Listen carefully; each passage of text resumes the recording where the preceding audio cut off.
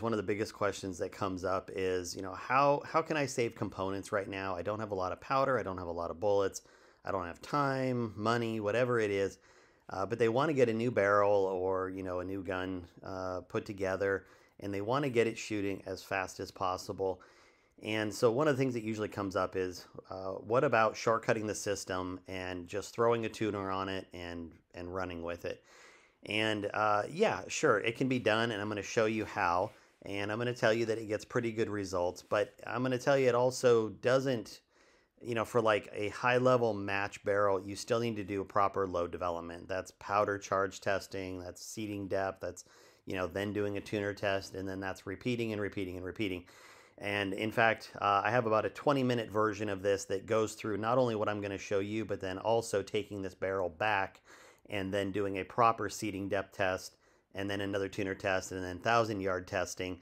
And that's over on my Patreon channel. But for the sake of just showing powder charge and then tuner and what can be done, here we go.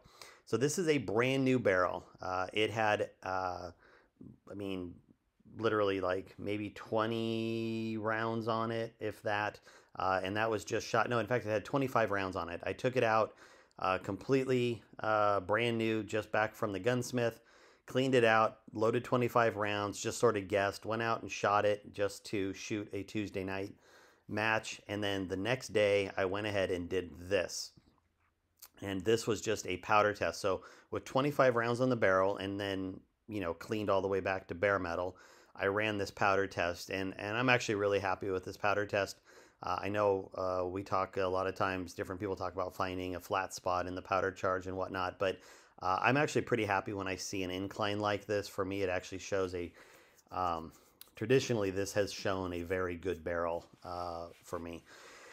But it also leaves a lot of people guessing, well, if there's no flat spot, how do you know where to load? Well, there's a little bit of a flat spot on the bottom end, and I probably could have taken that note and ran with it. But given that this was a pretty consistent incline here, I went for right here at 52.4. It was just under 2,800 feet per second. I felt like the growth right through here was really good, and it just made sense to me. So I went ahead and ran with 52.4, and if it didn't work, what's the worst that happens? I go back and do it again. But I felt pretty confident doing that. So let's go to the next day. Now, keep in mind, before I do that, I'm all of 24 rounds. So I've shortcutted this by doing 3-round groups for my powder test. Ideally, I would do 5 rounds. So you've got 3 rounds each here. That's 24 rounds that you've put out. And these are also in 2/10 increments. So I'm covering a little bit wider area. So I'm sort of doing double duty with this. I'm covering a wider area looking for something that would work, and I'm going 3-shot groups. So overall, this probably saved, if I had done this under normal conditions, I would have done tenth of a grain increments, and I would have probably run it twice. So I might have done a wide test and then a narrow test and then 5 shots each. So that would have been probably more like 80 rounds. So, I've already saved from 24 rounds to 80 rounds. So that's pretty good so far. Let's go to the tuner test. Took my 52.4 grains, which you can see here. I was at just a nominal jump of, this is right at about 19 thousandths, if I remember right. I don't measure exact. I get really close, but honestly, I don't really care about being exact because of how I do seating depth tests. But we're just going to say this was right at about 19 thousandths jump. So I just picked an arbitrary jump number and did a tuner test at 52.4. This was also the same jump number that I did the powder test at. So you can see here with a 0 tune, we were there. Then I went to 4. These are all 3-shot groups again.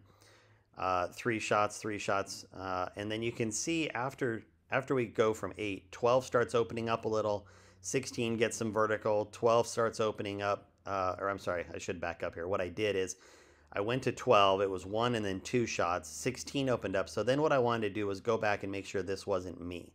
So I came down here and shot 12 again, and in fact it does open up. So this sort of replicated its opening.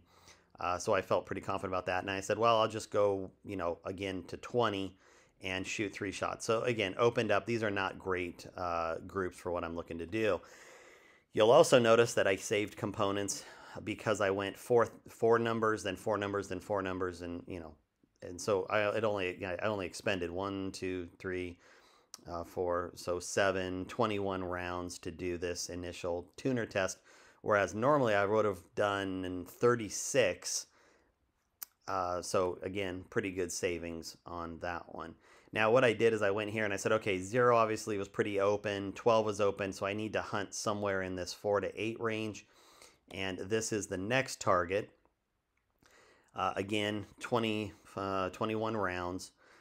So I'm all in. I'm in for 42 rounds on this tuner test, plus the 25 on my powder test and a couple blow-offs. So, you'll be somewhere around 80 rounds, give or take, depending on how you do this. And so I went with 4, because again, if we go back, you saw 4 was good, and then I went to 6. So now I'm going every 2 numbers like I normally would. And again, this isn't bad. 8 still looks pretty promising. Then I went backwards to 7, and it wasn't great. 9, again, for being 3-shot groups, obviously, I had 2 and 1, but I still don't love these figure 8s. 9, I did again just to verify it, and it seemed like it was actually a little bit better, so maybe there's something here, and then 10 opened up for sure. So this sort of replicates, replicates what was right here as it was opening up. So, this was all I did. I just said, okay, I'm going to do this test. I felt pretty confident about 8 because 9 tightened up at least a little bit. I know that 7 wasn't great, but it was at least 3 touching. And I decided that I would shoot 8 that night. So I did this test about an hour before my 600-yard Tuesday match. And let's see how that turned out. So doing a quick powder test, a quick tuner test, expending maybe 80 rounds on a brand new barrel to get it sort of up and running. Here's what I've got, a 214. It's about a 4.5-inch group, which is a little bigger. I mean, it's a good score and everything, but that's a bigger group than ideally would want. But pretty happy with the vertical, under 3-inch vertical. Mean radius was really tight, which is pretty impressive. I'll take a 1-inch mean radius at 600. That's a pretty good goal. So, I wouldn't leave it like this. For me, I'm going to want to go out and verify. And like I said, I went back and did a proper seating depth test and a proper tuner test again. And, I expended another 80-something rounds. And you can go watch that over on Patreon. But I will tell you that if you really want to just get up and running and make things easy on yourself, you can do a simple powder test and just go out, tune your tuner a little bit.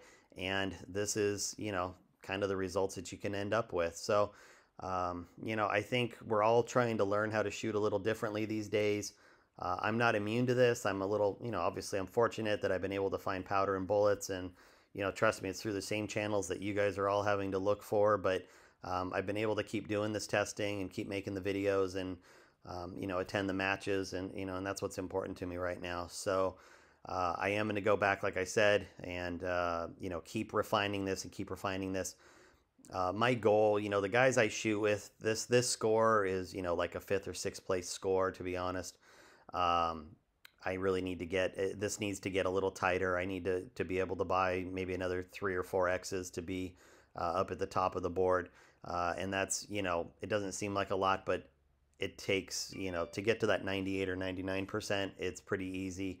You start getting those extra 0.1% to gain an X and gain an X. It just takes more and more work. So I got to do more testing, more practicing with this barrel. Once it gets up between 200, 300 rounds, it should be pretty dialed in and ready to go to some big level matches. I've got 2 or 3 state matches, a couple regionals, and then nationals coming up in the next 5 months. So it's going to be a lot of shooting, and it's going to take some good barrels. So anyway, appreciate you guys watching. I hope this helps you figure out maybe a way to get your barrels up and running in a way that makes sense for you. And as always, if you have comments, let me know below. Have a good one. We'll talk later.